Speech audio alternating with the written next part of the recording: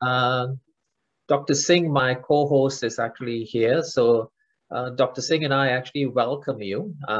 May I say not only good morning, I say good afternoon and good evening. We are in different time zones around the world. This is a global conference as such, and we welcome everyone who's actually making time to actually attend this conference. Uh, this conference is once again, all right, held virtually as we are still in the midst of the pandemic. When it'll end, we have no idea. Though this has prevented us from actually getting together once again, which I would have loved to turn up in Durban. All right, but I think the academic fraternity has not been quiet. The academic fraternity has actually been very active as such in their research work. The theme for this year's 2021 conference, all right, is the journey beyond. It's quite timely that this theme actually comes in as such anyway, because it provides us an opportunity to share our experiences and knowledge, especially with the pandemic going, but especially with the digital world as it is in anyway, to explore actually to new avenues, to enhance our knowledge, all right, and to maybe implement some of this innovative work that's going to be presented in the digital space.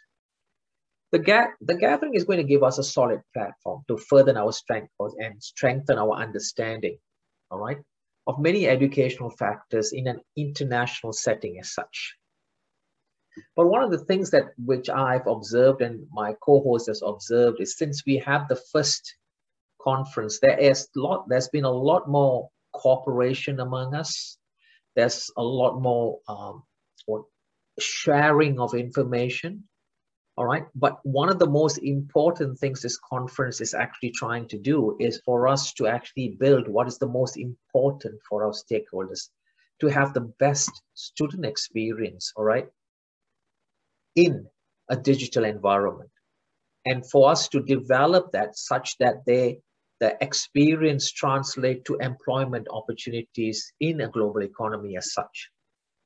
Now, all of us are aware that the focus of this particular conference is teaching and learning. All right, and it's more important for us to actually look at the digital space. Recently, I was at a workshop and the question was asked very clearly. So where do you think this digital space is going towards? The answer they were actually looking towards is, once the pandemic's over, did we go back to the normalcy in the sense face-to-face? The answer is, I don't think that's that simple. I think the digital space is here to stay for the long term.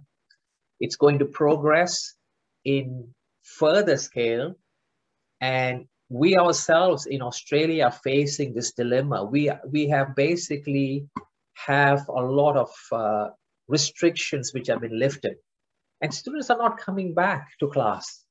They prefer the online environment for many of the benefits. What the literature tells you, basically, they don't have to be in class. They can be doing other things. They can review the lecture at their own time. So self-learning actually takes place as such. So we're going to have a difficult time next year when we actually go back on campus to get them back on campus. And this is something that we are deliberating in actually within our corridors of education, and whether we continue a blended approach or whether we actually have a face-to-face, because there are requirements, especially for international students, to be in class on campus. So in Australia's case, watch this space as such.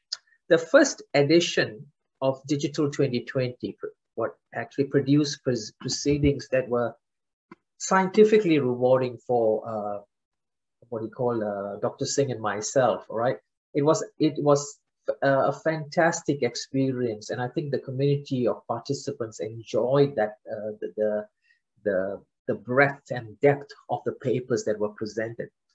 The second iteration of the conference, all right, resulted in a total of 68 paper submissions, all right, being accepted from 10 countries: South Africa, Zimbabwe, Ghana, Mauritius, Italy, Australia, Oman, Kenya, India, and Zambia. All right, the outcome of this overwhelming response will result actually in 2 publications. One is a book of abstracts with 40 abstracts, and a conference proceedings with 20 fully double-blinded referee papers as such. The papers cover many areas, and if you had time to go through the abstracts, you would actually you would understand it covers areas in COVID in higher education, pedagogical practices in online and distance education, curriculum design, student engagement, digital environment in secondary schools, quality assurance, subject-specific digital teaching and learning, and research as such.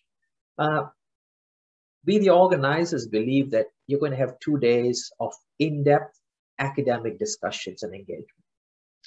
Adding to the richness of the papers, we have 4 keynote speakers who have basically agreed to grace with their presence. One is Professor Misra from the USA, Dr. Sukon from Mauritius, Dr. Sarah DeFries from the UK, and Natalie Denmead from Tanzania.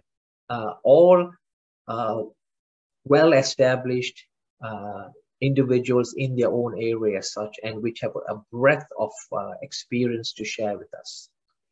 Finally, our thanks actually also go to our collaborators for this conference. This year, in addition to Victorian Institute of Technology, that's where I'm from anyway, in Australia, we also have joining this year Amity University and Emerge Africa. I hope you have a wonderful time, because I think conferences like this bring out discussions and bring out engagement, which rarely happen when we actually work in our silos, in our offices and such anyway. It would have been much better if we were face-to-face, but we'll live through it one more year, and hopefully next year we will meet again. But I'm not signing off right now, because my co-host is always the quiet one in the background, and she does most of her work. So Dr. Singh, would you like to say a few things before we get to the first keynote speaker? Good morning, everyone. I don't have much to say, but all I want to say is welcome to all of you.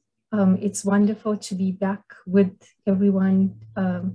Lots of known faces, a few new faces. So welcome to the digital family, to all of you who are joining us for the 2nd edition of this conference.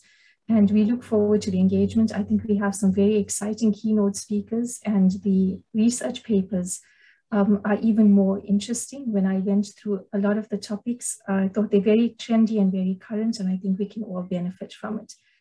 Thank you, Prof. Nair, as well, for your assistance in the organization of this conference.